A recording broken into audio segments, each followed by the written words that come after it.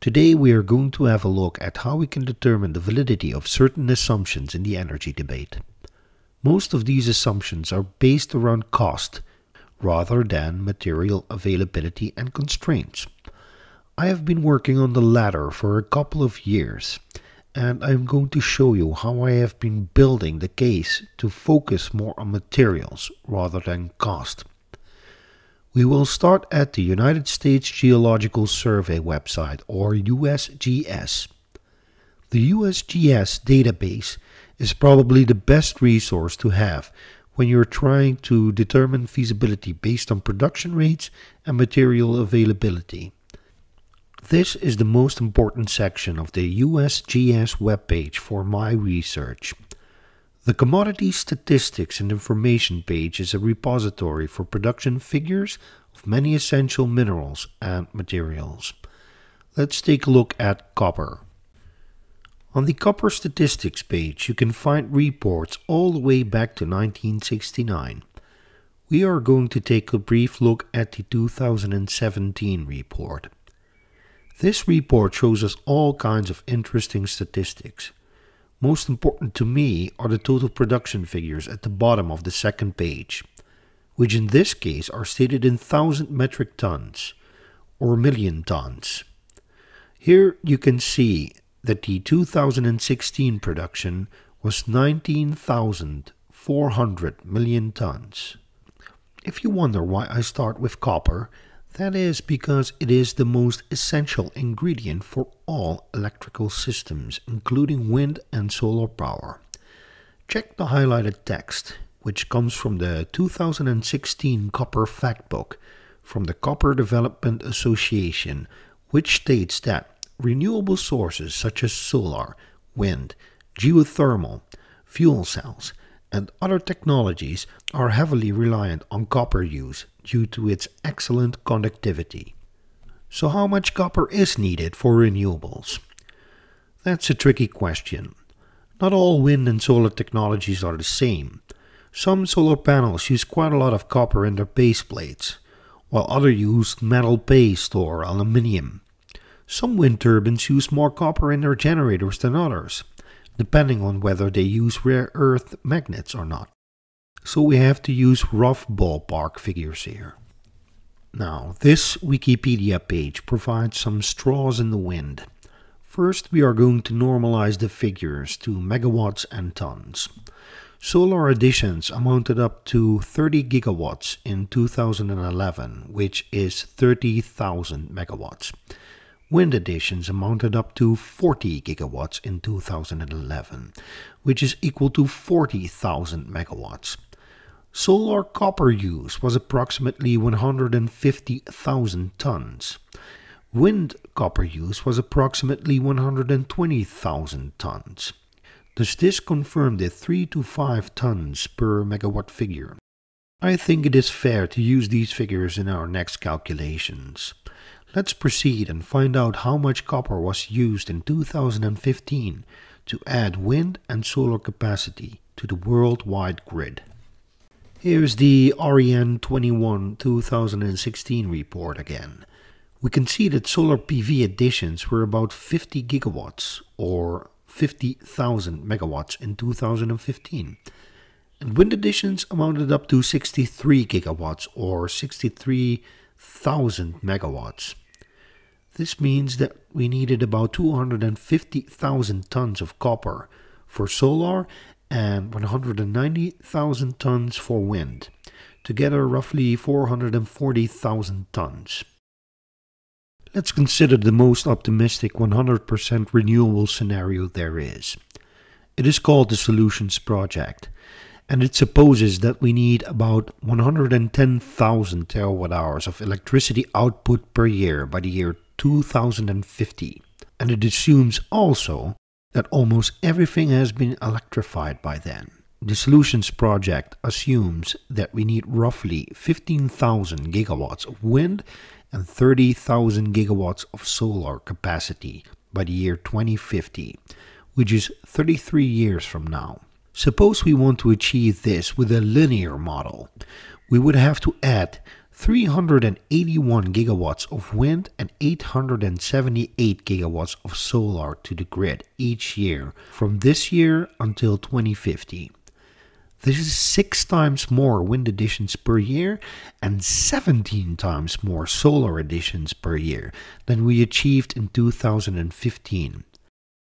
And this is not all. Our 2015 wind and solar additions amounted to roughly 2.26% of the total annual copper production. If we would reach the additions required, we would need 29% of the total annual copper production of 2015. This has to be added to the 2015 production figure of 19,400 million tons of copper, which brings us to an annual copper production of almost 25,000 million tons. We need to ask ourselves whether this is realistic, as the annual growth rate of copper has been fluctuating between 2 and 3%. We are already behind 10 years if this growth rate doesn't get augmented significantly. But there are more problems. First, the Solutions project doesn't assume linear growth. It assumes a steep build-out in the first years. Between 2020 and 2030, it assumes that we can build 60% of the required capacity. This means that we have to add 25,000 gigawatt of the total 42,500 gigawatt capacity to the mix in 10 years. That's 2,500 gigawatts of wind and solar, where we barely have managed to add 120 gigawatts per year so far. That's 755 gigawatts of wind each year and 1,700 gigawatts of solar. Let that sink in. This is 15 times more wind than we added in 2015 and 35 times more solar. And this is where the entire Solution project will collapse like a house of cards. For these additions to be possible, we have to increase copper production from 19,400 million tons in 2015 to 28,400 million tons in as short as 3 years. Does this mean that I oppose wind and solar? No. I think that we need them both, but not in these quantities.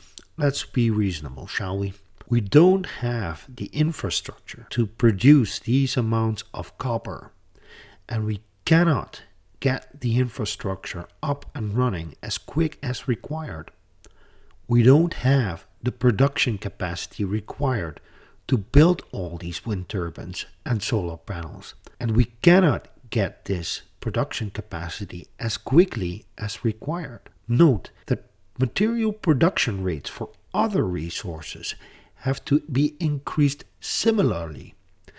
We are talking about heavy rare earth magnets, silicon, boron, cobalt, cadmium, selenium, indium, silver, and so on and so forth. The list is almost endless. As if we hadn't have enough arguments against this foolish nonsense. Jacobson thinks he can make do with 110,000 terawatt hours by 2050, where the US Energy Information Administration projects that we need 250,000 terawatt hours by 2040. You can clearly see where this is headed. 100% renewable scenarios are a pipe dream. Don't be misled. Don't be fooled. If you think it is possible, you've got all your work ahead of you. So what about nuclear energy? From this model by Per Pedersen, professor at Berkeley University, we can see that a conventional Generation 2 nuclear facility requires about 0.73 kilograms per kilowatt of capacity. That's 730 kilograms per megawatt or 0.73 tons per megawatt.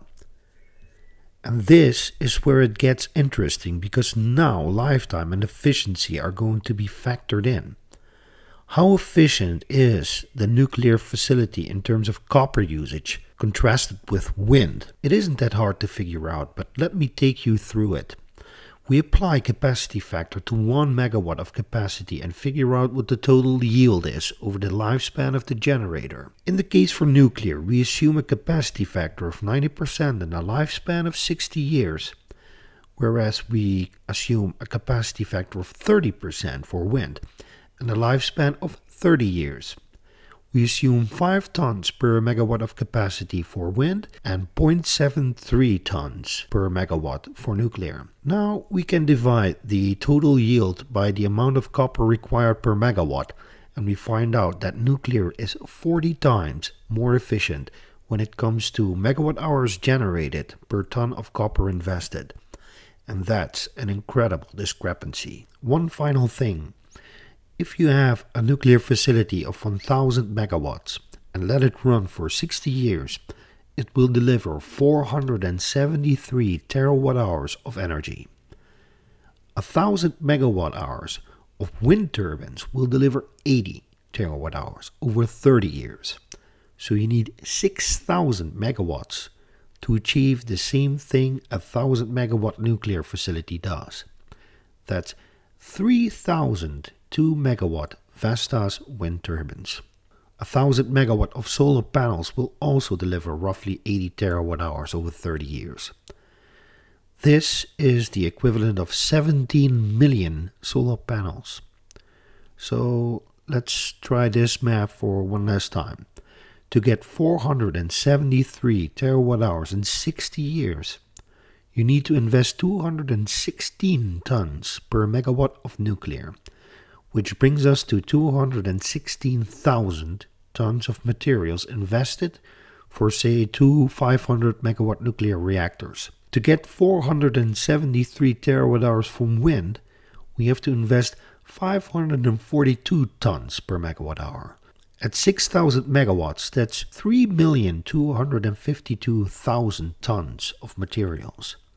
That's right, 15 times more for the same result, albeit with a great difference in reliability.